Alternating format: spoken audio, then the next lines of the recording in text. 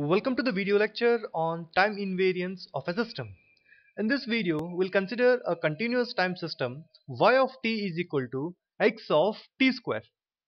The task is to determine is this system time invariant or time variant. For that, we'll consider the system first. Y of t is equal to x of t square. So as per the definition of time invariance, a shift in the input must lead to an identical shift in the output. So if that holds good, we say that the system is time invariant. So to test with, we'll consider the input x of t. So before we start the operation, we'll try to understand the nature of the system. So x of t is the input. We are feeding that to a system, and that gets you the output y of t, which is equal to x of t square.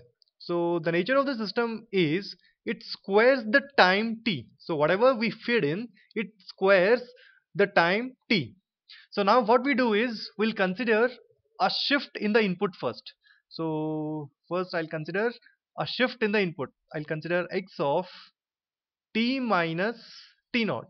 This is a shift in the input. So I'll give this to a system of operator h, and I will get the output as y of t. So now y of t is equal to h of x of t minus t naught. So this is fed to a system. So we already know that the system squares the time t. So I'll get the output as x of t square minus t naught. So this is what I get, the output y of t.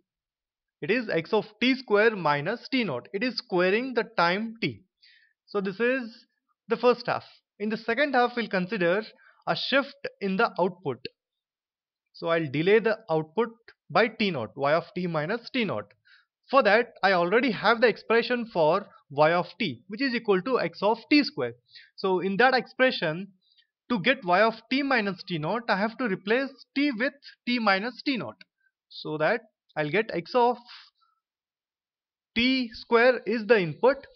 So what I do is, to get y of t minus t naught, I replace every t with t minus t naught.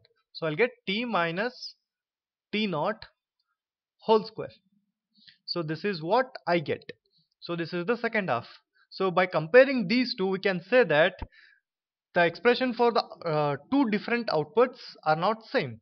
Hence, we can say that the given system is not time invariant, or we also call this as time variant.